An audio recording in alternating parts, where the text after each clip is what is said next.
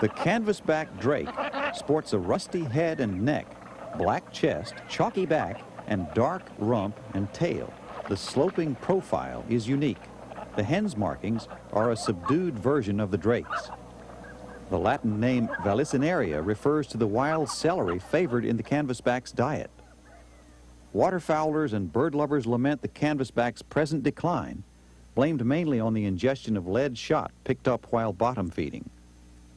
Canvasbacks winter along the Pacific and in the Midwest and East, concentrating in the Chesapeake Bay.